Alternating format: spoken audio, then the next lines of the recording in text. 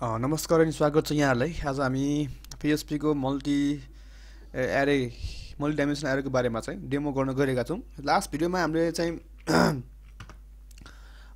एरेको बारेमा चाहिँ using for each भन्ने लुपिङ स्टेटमेन्टको बारेमा चाहिँ हामीले कुरा गरेका थियौँ भने चाहिँ आज आजदेखि चाहिँ हामी मल्टिपल एरेको बारेमा चाहिँ कुरा गर्नेछौँ। सो के हो त मल्टिपल एरे भनेको चाहिँ त्यसको बारेमा चाहिँ कुरा गर्नेछौँ आजदेखि चाहिँ हाम्रो दुई तीनटा भिडियोमा चाहिँ। सो ढिला नगरिकन म एउटा एरे बनाउँछु। सो लास्ट भिडियोमा चाहिँ हामीले एरे बनाउँदाखेरि दुईटा मेथड युज गरेको थियौँ हामीले।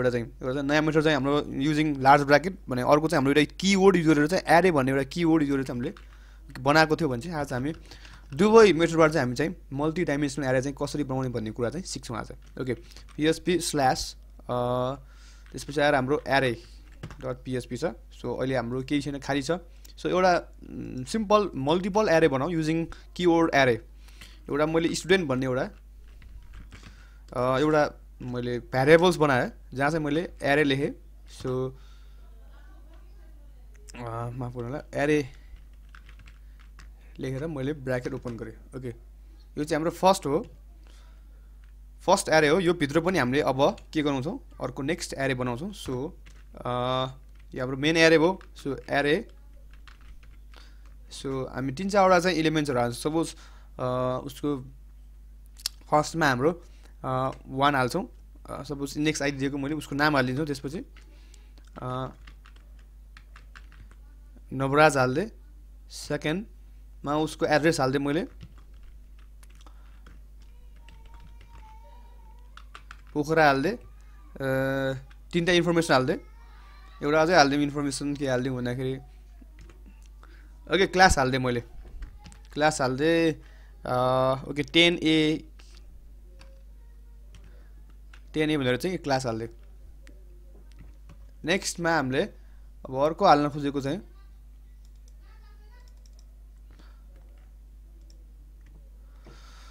सो मैले माफ गर्नु होला, यहाँनिर स्कुल बनाएर रहेछ। सो तीनटा जति हालेँ मैले। ओके, सो यसमा मैले 2 गरेँ, यसमा 3 गरेँ मैले, यसमा 4 गरेँ। सो यसमा लेखेँ मैले मणिराज,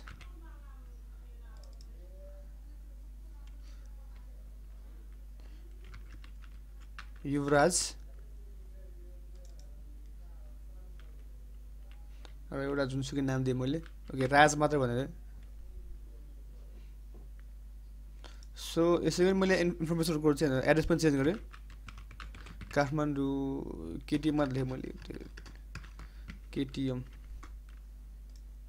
ओके, BKT लेखेँ मैले, BKT भक्तपुरको। ओके, यसपछि आएर एउटा अर्को बाहिरको ठाउँ कहाँ एउटा कुन लेखौँ त, चितवन।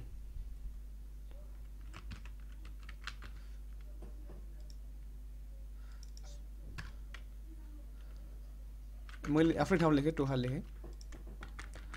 ओके, यति चाहिँ हाम्रो this is a multi dimensional एरे हो खासमा। यहाँनिर हामीलाई के छ, रो 4वटा छ हामीसँग एन्ड कोलम पनि हामीसँग के छ, we have 4 kolam. So this is called the multi dimensional एरे। हामीले यसलाई हेर्न सकिन्छ। जस्ट अघि जस्तै म भिडियोमा हो मैले यहाँनिर प्रिन्ट आर गरेर यहाँनिर हाम्रो एरेको नाम स्टुडेन्ट दियो भने पनि it shows the information. It is refrigerator हो।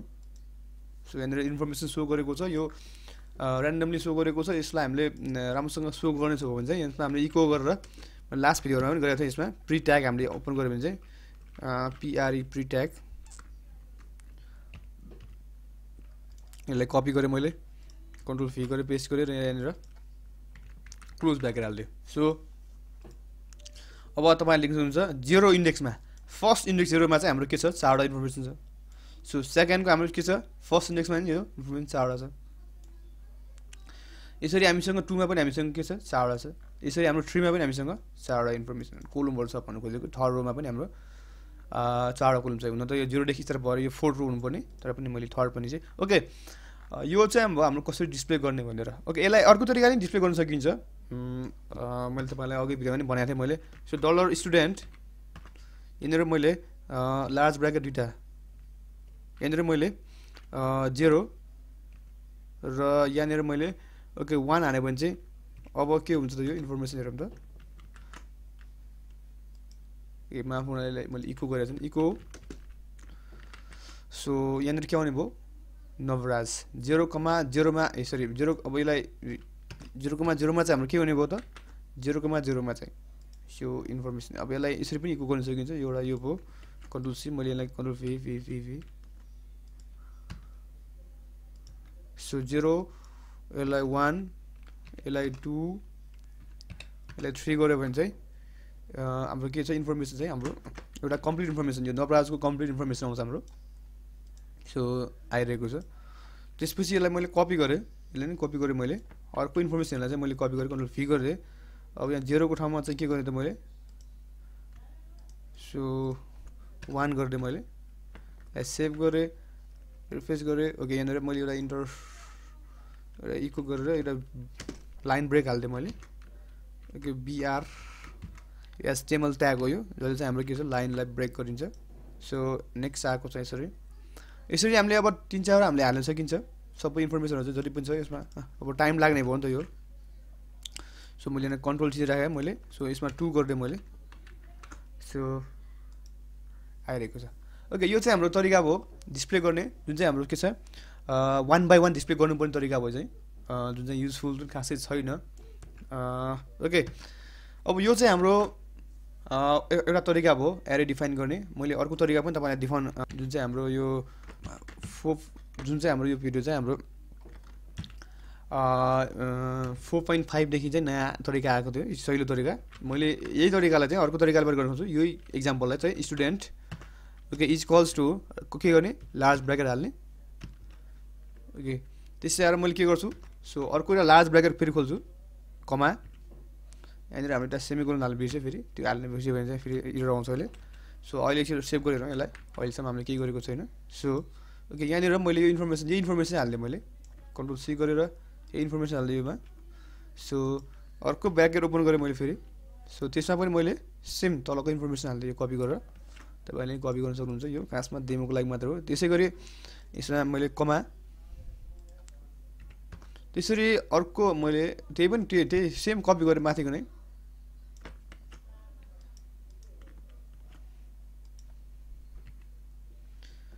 फुट कपी गरेँ मैले कन्ट्रोल सी गरेँ कन्ट्रोल भी गरेँ ओके सेभ गरेँ मैले अब यहाँनिर गएर मैले के गर्छु इको एउटा प्री ट्याग ओपन गर्छु सुरुमा प्री ट्याग ओपन गर्छु त्यसपछि आएर फेरि अर्को इको फेरि एउटा प्री ट्यागलाई क्लोज गरिदिन्छु म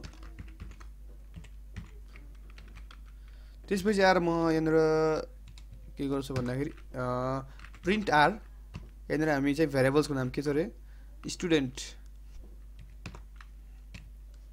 ओके सेभ गरेँ मैले यहाँनिर पनि सेमिकोलन हालिदिएँ सो कि अब आफू हेरौँ सो यहाँनिर आएको छ तपाईँ हेर्न सक्नुहुन्छ 0 मा टक्क सो फरक यति छ कि यसमा एरे हामी के हाल्छौँ भने यसमा चाहिँ हामी के गर्छौँ लार्ज ब्र्याकेट हाल्छौँ यति मात्रै फरक हो सो लास्ट भिडियोमा चाहिँ हामीले लास्ट अघिनको एक्जाम्पलमा चाहिँ हामीले 1 बाइ 1 इन्फर्मेसन डिस्प्ले गरेको थियो आज अहिले चाहिँ हामी एउटा लुप युज गर्छौँ एउटा लुप युज गरेर चाहिँ हामी इन्फर्मेसन चाहिँ डिस्प्ले गरिन्छौँ ओके लुप चाहिँ ओके फर लुप युज गरौँ एउटा फर मैले रो सुरुमा चाहिँ रोको बारेमा रो इज इक्वल्स टु 0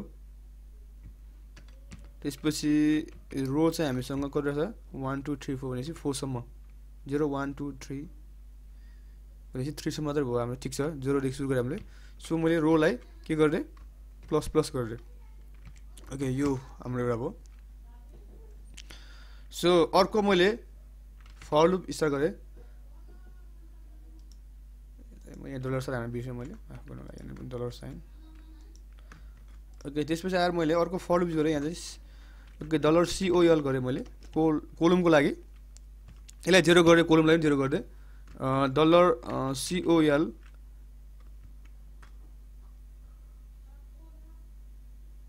कास लानु पऱ्यो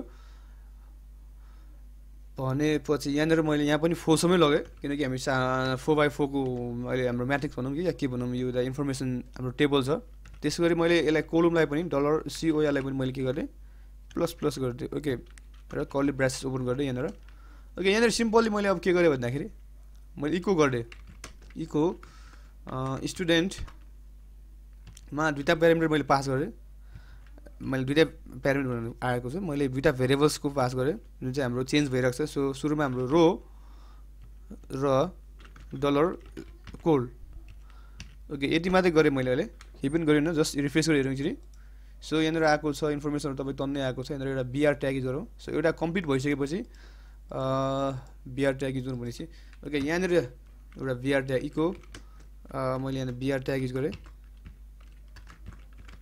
सो